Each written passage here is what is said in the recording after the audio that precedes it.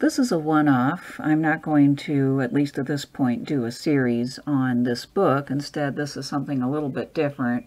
I want to recommend this book by Wendy Brown, entitled Undoing the Demos, Neoliberalism's Stealth Revolution. I read it and I was blown away by it. It was first published in 2015, but I ran across it looking around for other books on the topic of neoliberalism and came upon it. It's in its fourth printing. The last printing was 2017.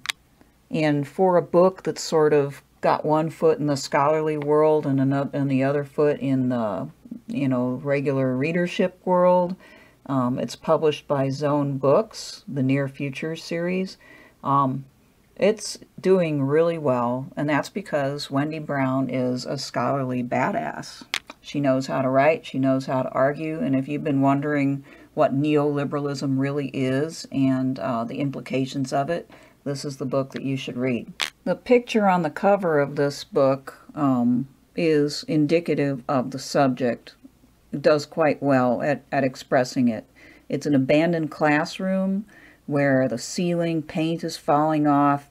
There's graffiti plastered all over the place. It's dirty, it's dusty, junk and students' papers are all over the floor. It's obviously been abandoned and isn't in use anymore. Now, this book isn't about the state of university public education, but it touches on that as an example of a much, much larger phenomenon of neoliberalism. And it worked for me because I am a product of a university education and I'm in the university system, and so I could see a lot of the things that Brown talked about in that chapter, but it's just one part of a book that it is just brings so much together. Many of the things that that I've explored in other ways on this channel, for instance, dealing with Chris Hedges' book, The Death of the Liberal Class. I did a series on that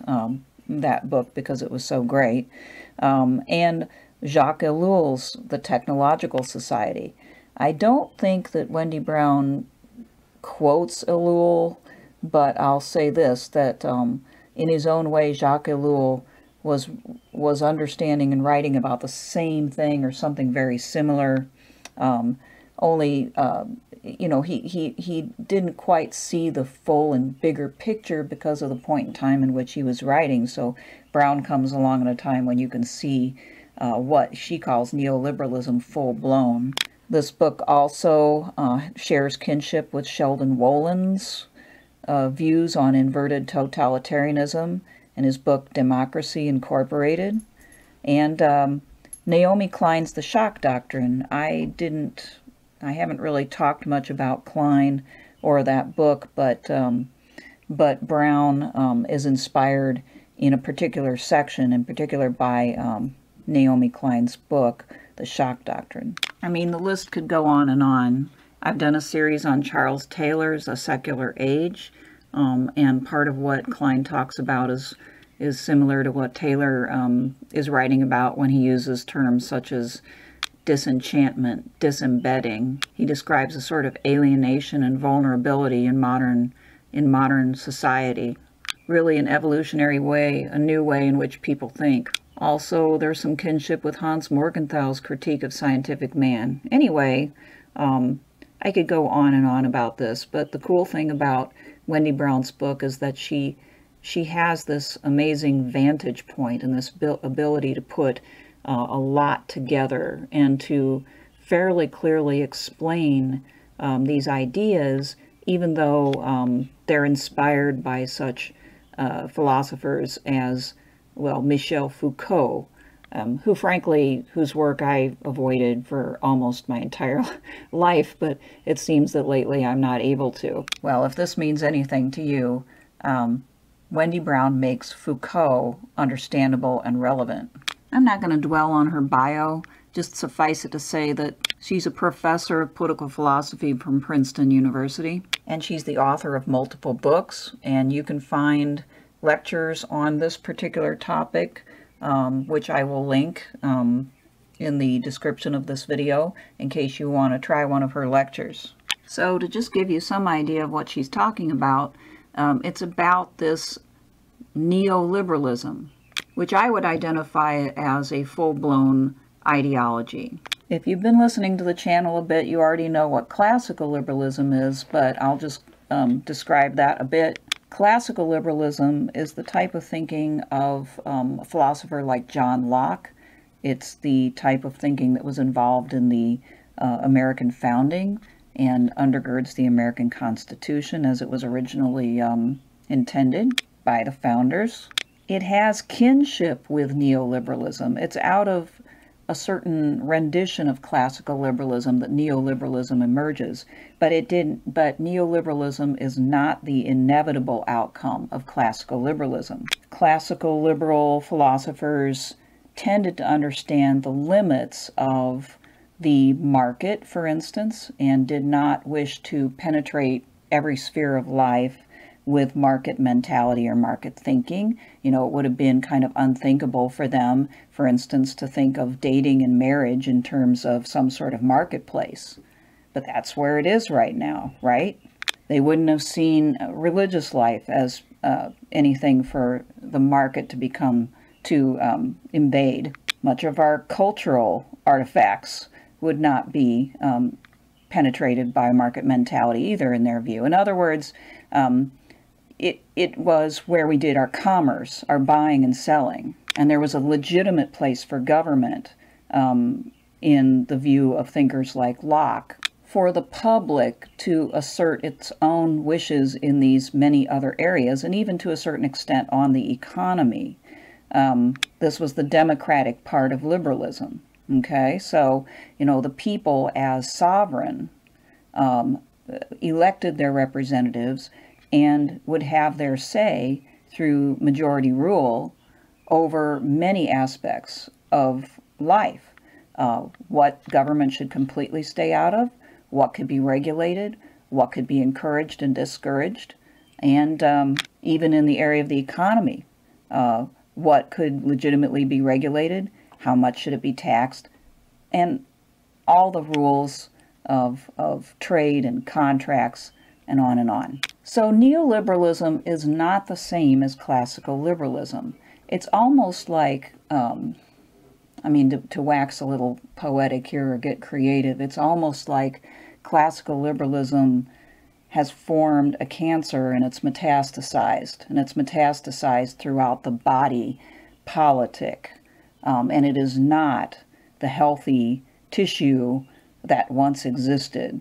Neoliberalism is not the same then as free market capitalism. In fact, one of the most effective things that Brown does in this book is talk about the way that government, while like in America in particular, government, while preaching small government, you know, reducing government expenditures, privatizing, getting out of areas and becoming leaner and meaner, or at least leaner and more efficient. Well, government has actually grown. I mean, look around, take a look. Has your taxes actually gone down? I mean, if you're not, I don't know, if you don't own a company anyway, and a fairly big one, have your taxes gone down?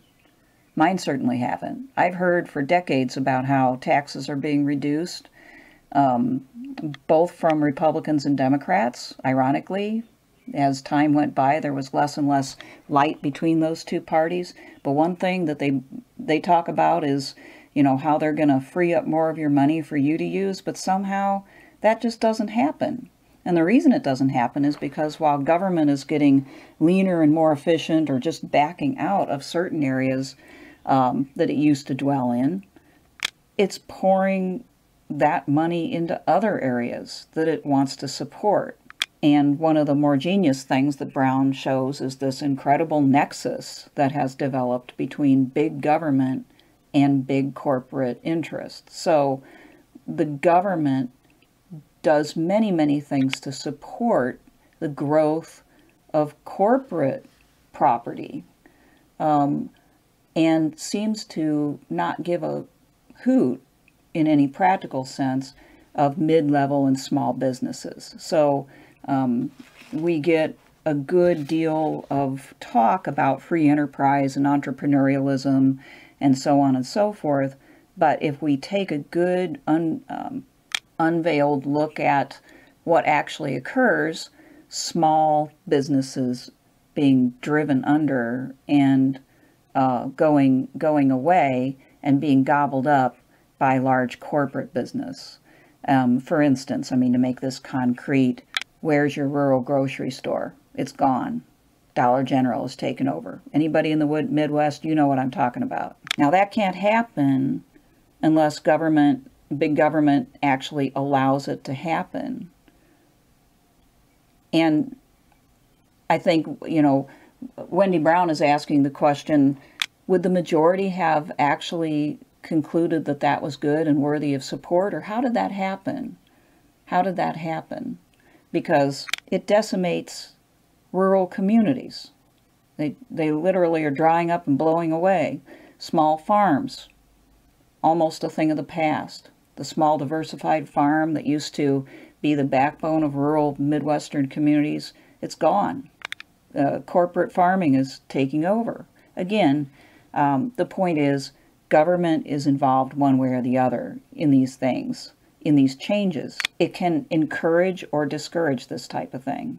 Just to dwell on the farming thing a bit, one of the surprising areas where you see this nexus between big government and big corporate power is at universities, where companies, huge international conglomerates, spend freely to create whole programs and professorships to promote agribusiness and monoculture farming. That all that companies like Monsanto and Cargill can profit from. They pay for the programs, or a great deal of them. They hire the students that are created by them. But where is the education for people who want to actually become farmers? It's hard to find. You can find it, but you find it in these kind of like boutique programs on the East and West Coast for people who want to go into organic farming. But there's less and less support that comes from the universities for actual farming in that older sense. The money for those programs comes from the corporations that contribute, and also from federal and state government, and you know, the departments that they support and the programs that they support. There's a lot of tax dollars that go in there too. Anyway, I won't belabor that further, but Brown is making the case that our democracy is being undermined all over the place. Neoliberalism is much more than an economic system. In fact, the advent of neoliberalism ushers in the eclipse of capitalism in favor of a nexus between governments and corporations. A situation in which, ironically, government stays big and intrusive in the economy while promoting an ideology of small government at the same time. And the governments privatize their services for which they've been responsible and enable competition in a way that inevitably favors those enterprises with the most financial clout. But Brown's most important contribution is her use of Foucault, who she thinks was fascinated with the way in which the mentality of the market was beginning to pervade every area of life. Economics, of course, but also politics, religion, arts and entertainment, and, as I've mentioned before, education. Foucault was very critical of the Marxist line that we could understand these things as emanations or superstructure from the economic base, the technology and class configurations at the bottom of any given era. Foucault, rightly in Brown's view, saw things differently. It was the way people thought that shaped the economy and all else. Foucault showed how the market mentality, being pushed by a certain understanding of capitalism, that is the libertarian type in my view, was infiltrating other spheres. How do we know if our church or synagogue is a success? We count the number of attendees and the amount of contributions. How do we know if our university is a success? We can count how many students we have, their rate of post-graduation employment, and their starting salaries. How do we know our scholarship is successful? We can count are impact factors based on journal rankings and citations. Brown shows how correct Foucault was about the market mentality, but Brown says Foucault was neutral at the very least towards these developments, and Brown is aggressively critical. What Wendy Brown adds to all this is an analysis of what these neoliberal developments have done to democracy. In America, students are deprived of a liberal education and made into worker bees in corporate-sponsored academic programs. Well, in the Reagan and Thatcher years, which some of you may recall, people were promised that the average citizen would be empowered. What was holding them down was government, its leftist ideology, regulations, and costs. And that while there's some truth to the fact that big government had not managed to solve the poverty problems and other problems, what Brown is realizing is that small government and free enterprise has not materialized as promised and has not therefore solved the problem of poverty and many other problems such as pollution. At the same time, it has seriously harmed the environment and made the majority less free economically, politically, and arguably even spiritually. We're now living in a world in which corporate control has come to dominate the agenda, much as Reagan and Thatcher feared big government had done. To put it in a way that Brown doesn't, what we're dealing with here is an ideology of neoliberalism. We're dealing with what Professor Jordan Peterson, the Canadian scholar and public intellectual, calls ideological possession. He takes his cue from the psychologist Carl Jung. Brown's book makes us wonder, why is this way of thinking so attractive that it has taken over not only conservatives but also liberals? Why has it indeed become almost impossible to argue against it without sounding like a radical? It's because a lot of us have become ideologically possessed. Wendy Brown's book will make you wake up and see the world in a different way, and it's for that reason that I'm recommending it. For myself, I want to take up Carl Jung next. I mentioned Jordan Peterson. Some of you probably listen to the stuff that he does. He is a Jungian scholar. I know quite a bit about Jung's political thought. I'm not a psychiatrist or a psychologist, I'm a political theorist, but I've studied up a lot on Carl Jung's political thought. And I know what he means by ideological possession, and I think that's right on here. This neoliberal ideology has become extremely entrenched, and it has become a kind of faith, a sort of false faith, a faith that we can deal with everything in every aspect of life in this mode. And so, with that, I will just say again, I highly recommend this book. I'll put a link to where you can get it on Amazon in the notes below as well. All right, thanks. Bye.